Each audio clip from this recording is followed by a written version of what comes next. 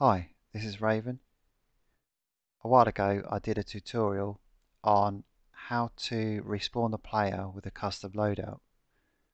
Since then, quite a few of you have asked me to do another tutorial, but this time getting the AI to have a custom loadout. So basically what happens is, for those of you who have not seen the previous tutorial, these are both playable units, and as long as people are playing as them, if they die, their loadout's saved, and when they respawn, their loadout is respawned with them. The problem lies when only one person is playing. The second or however many playable units you have that are not being played with become followers to the playable unit, i.e. they become AI. So what happens with AI when they die, they respawn, no matter what loadout you've given them, they respawn as the default Arma AI. So this one's a marksman. So even though he looks like that, when he dies he'll come back and he'll look like this, which is the default marksman. It's really annoying, but I've come up with a solution. Might not be the best solution, but it's definitely a solution. So if we just go to the map, you can see here, this is our empty marker respawn point. I've done a video on that if you don't know how to do that. And directly on top of that, I've put a small trigger. And if we open that trigger up, you can see it's only half-meter trigger. So it's just enough for a player to trigger it. Or a unit to trigger it, sorry. So in the condition, we've got P2 in this list. So P2 in that trigger. And on activation, we're going to activate this SQF. I'll go through that in a minute. And we want it repeatable. Now, this trigger is just for P2 and just for our respawn point 1. So obviously if you've got 2 or 3 respawn points, you want this, copy and paste this trigger on every respawn point. And if you've got more than one playable slash AI unit, you obviously want more of these as well. So you want a version for P3 and a version for P4, and the same with the loadout, but we'll come to that in a minute. On the text, this is just so we can see it in our list. Obviously, if you don't have that there, it's just going to get called trigger, and if you've got a big mission, you're going to have a lot of triggers, so it's best to have it have a description on it so that you can easily pick it up, especially when you start sticking stuff on top of each other. So we could potentially have 2 or 3 things here. If you try and pick up the one you want, you're unlikely to, and probably pick up something else, which is a bit annoying. So always grab it from the list. So close that down. Just for demo purposes, you can see I've put 2 helipads down.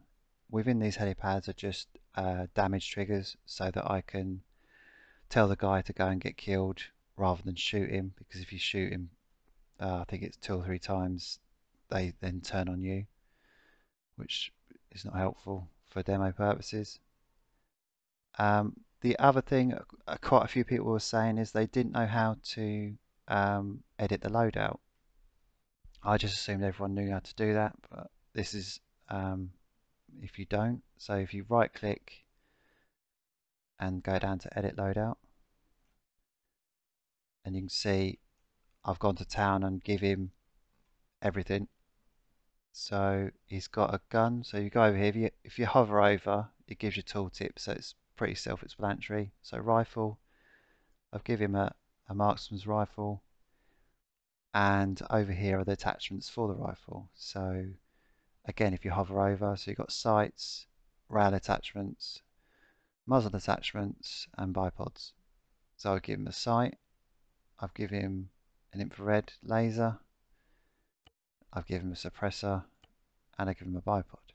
This is all be relevant when we go to the SQF file. So I didn't give him a launcher because I didn't go that over the top. Handgun. So he's got a handgun and I put a suppressor on it. Uniform. I've given him a half ghillie suit just so we can see some extra bits. I don't know if you've seen the big ghillie suit, you can hardly see anything else. He's got a vest, he's got a backpack, he's got a helmet. I've given him a bandana, again for the script purposes, so we'll see that in a minute, but not that he needs it because he's got a ghillie suit. Night vision goggles, which look stupid with a ghillie suit. Rangefinder, map, GPS, radio, compass, and watch. So add what you want, and also if you go to uniform, you can then add stuff into the uniform. So again, if you hover over the side, it tells you. So you've got here magazines, grenades, explosives, and miscellaneous like first aid kits. So you see he's got one first aid kit. He's got one green chem light, two white smokes, and he's got two pistol mags and one rifle mag. So kit out your guy exactly how you want him. Once you're happy and you've got everything you want on him, then you go down to here and press export. It says here data copy to clipboard. So now what we're going to do is if we go and open up a notepad. So once you've opened up your notepad, just a normal notepad, just go edit, paste. You can also hold control down and press V. So that's paste as well, whatever you fancy. And as you can see, it has populated all the gear that we've just added to that marksman. So it's all the proper names, all the configuration names. So you don't have to worry about opening up the configuration file and trying to hunt through there or Googling it. It's all there for you. It's really easy to do. So now if you go to the mission file and open up the SQF file I created, loadout P2. Obviously this is for P2, but if you've got a P3 or a P4, just copy this SQF file and rename it. So you'll have, you know, two or three of them. And in here I have laid it out in such a way that I'm hoping that it's easy to read and follow. And I've put quite a few notes all over the place, and I've even put notes as to what bits you want to change. So I'm hoping it's easy to. I know there's a lot. These SQF files can be really hard to look at, but I'm hoping that this is not too taxing for you. So the first bit we want to change, change unit name P2. Obviously this is loadout P2, so we want it P2. But if this was loadout P3, change that to P3. Moving on. First bit here, add uniform. So I've just put a note there, change the bit between the quotation. Yeah, so it's this bit here. It's the only bit we want to change. So we'll go over to our notepad that we pasted in. And if we go down to containers, so here we've got uniform, vest, and backpack.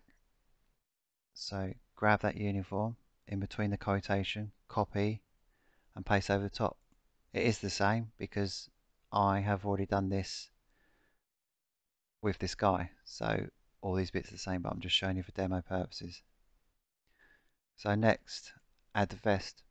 Same thing, there's your vest there. Add your backpack, same thing. And then we get to add the guns. So the first one is the primary weapon, like the rifle.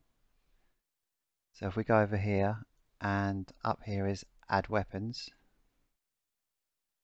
The first line is your rifle. So again, between the quotations, copy and paste.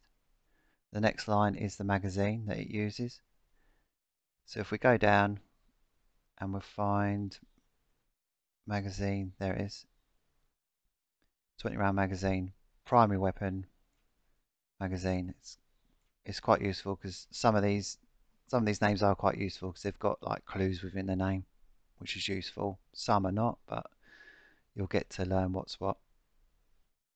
So copy and paste the mag, and then we've got handgun. If you go over here, add weapon, H gun, and then the magazine. So add handgun item magazine. It's got mag on the end. If you don't want a handgun, then or anything in here, if there's anything that you don't want added in, you don't have to delete the whole line. All you have to do is do 2 forward slashes, and you see it turns it all grey. That just basically switches it off. So if I do that, and then anywhere else that handgun items are called up, because I might have put a mag or two in the uniform or whatever, just do that, and then he won't spawn with a handgun or anything you want to do. Okay, but for now I'll just leave it on.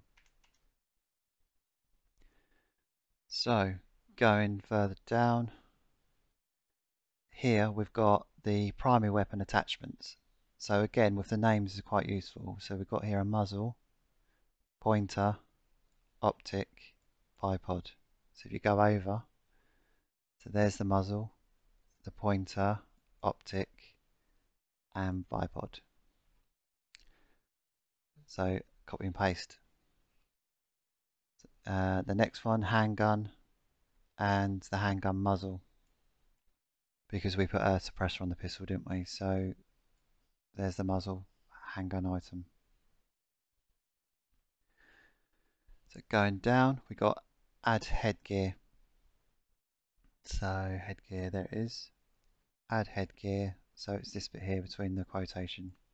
That's helmet, grass. Add facewear. So add goggles. It's annoying because add goggles is like the Arma script part, but it covers things like bandanas and stuff like that, so it's not just goggles. So I've called it facewear just to, so it's hopefully less confusing. But so you can see there we've got a bandana, and it's there. Add goggles. Going down, add night vision goggles. So you can choose what type of goggles you want. I've just put the green ones in. But if you don't want night vision goggles, again, do 2 forward slashes in front. And here we've got the like the slotted items. So these are items that actually have a slot, and not, they don't go in the uniform or the backpack or the vest. They've got their own specific slot. So I've got here add the rangefinder, but you could have, instead of rangefinder, the binoculars. So you just copy that to there, and these are actually the names, so you just literally copy and paste it. They're actually the configuration names, or the laser designator. We've got the item map, we've got a GPS, but if you wanted the UAV terminal, that's what you'd do instead of item GPS, put that in there. Got radio, compass, and the watch. But instead of the watch you can have the chemical detector, but that's just for the contact DLC, which I've put in brackets. And again, if you don't want any of these, so you know, maybe you don't want your guys to have a GPS, so you just put the 2 forward slashes in, or you don't want them to have any rangefinder or binocular, you want them to pick it up in the mission somewhere, again 2 forward slashes. And then lastly, these are additional items. So you can see here I've put, or if you read the first bit, uniform. So these additional items, this item here is going to go in the uniform. So we've given a first aid kit, and then at the end is the quantity. So one first aid kit. Uniform, we're going to give him one chem light. In the uniform, we're going to give him 2 smoke shells. So that's the white smoke grenades.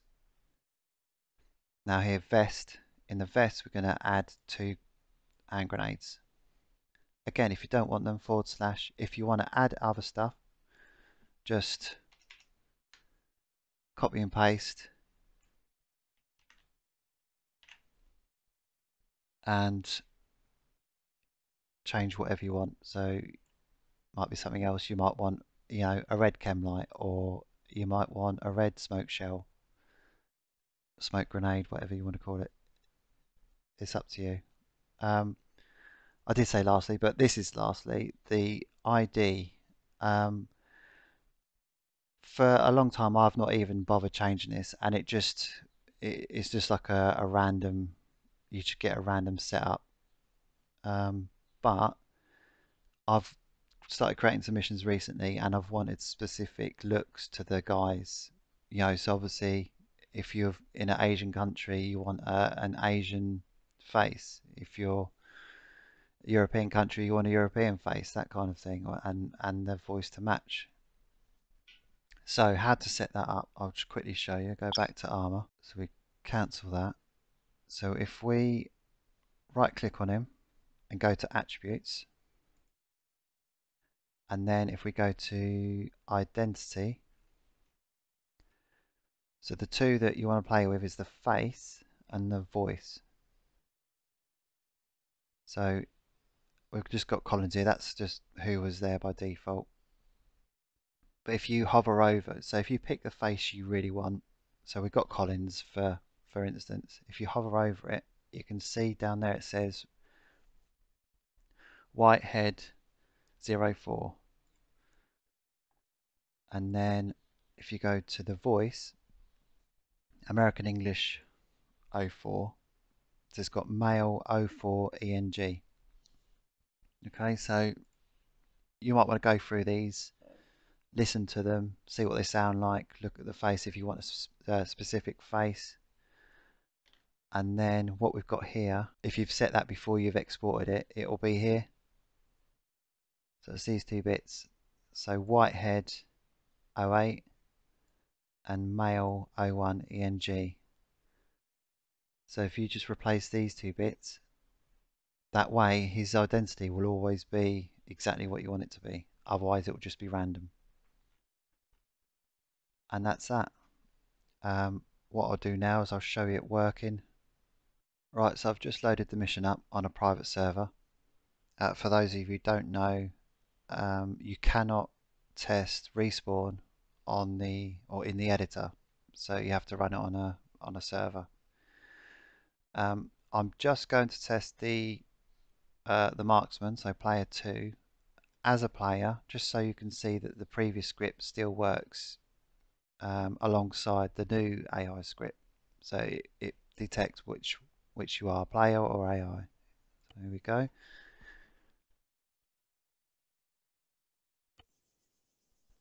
So I'm player 2. Got all my gear. Do you remember the AI we didn't have mines in it? So what I'm going to do is add a couple of mines just so you can see when I respawn it's different to the AI respawn. So I'll go over and kill myself so I don't. Right, grenade here. Okay, so respawn. We've only got the one respawn. Grid 146167. You see I've got all my gear. And if we go into the backpack, I've got my mines. Okay, so that's the player respawn part working. So now we'll show you the AI bit working. So now I'm going to play as player 1, and this player 2 will become an AI that follows me.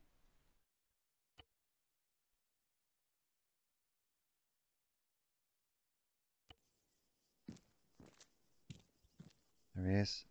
Okay, so we're just going to kill him over here for now. 2. Move up. So move up and he'll die when he moves in there.